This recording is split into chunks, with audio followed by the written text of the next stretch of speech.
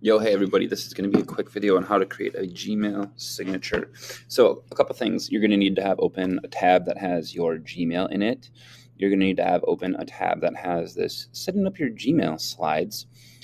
This video that you're watching is going to be right here. I hope it should be.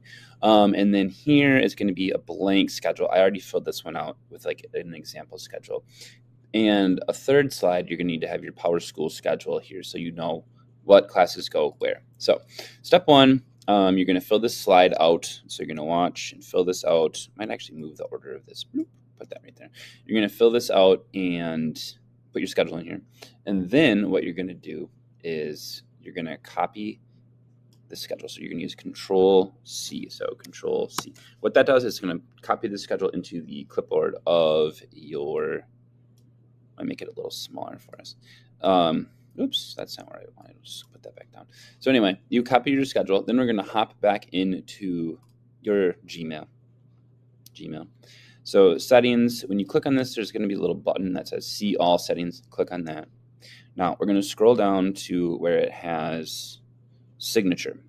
So right down here, scroll, pretty close to the bottom, signature. No signatures. I want to create a new one. I'm just going to call it Scott Signature. Create.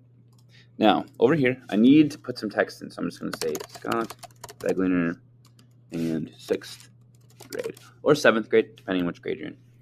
Hit return, Control V to paste, and just like that, my schedule is now part of my Gmail signature.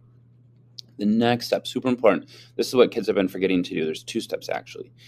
So signature defaults, use signature. I want to go for new emails, use Scott signature, and you could switch this to Scott signature, whichever. Again, give it your own title. You don't have to call it Scott signature.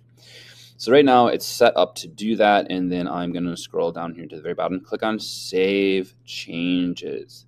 After you do that, it will be loaded up into your Gmail.